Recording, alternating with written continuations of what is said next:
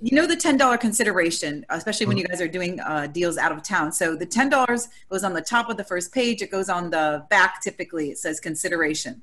That's the same $10, right? Mm-hmm. Okay. Now it's called earnest money on the perfect. contract.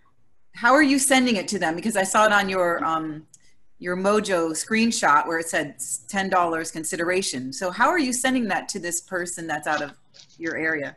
Yeah, if they have PayPal, we'll do that, or any other electronic means, Venmo or whatever. Venmo, yeah. Yeah. And when Some they of them don't. say to you, well, I just send a paper check out from my bank using bill pay. just PayPal, you said?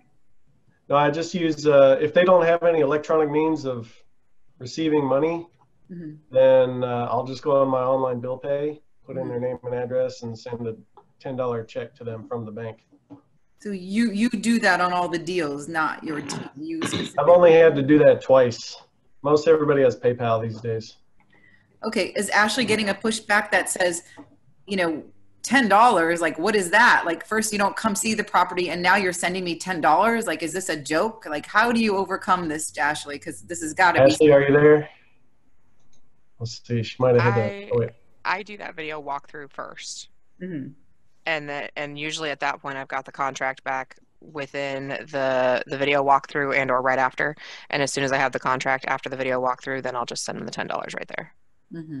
Okay. I even got one of them to set up a PayPal. He didn't have one, but I got him to set it up. And they go ahead and sign at the bottom of the purchase agreement that they've received the $10. Yep.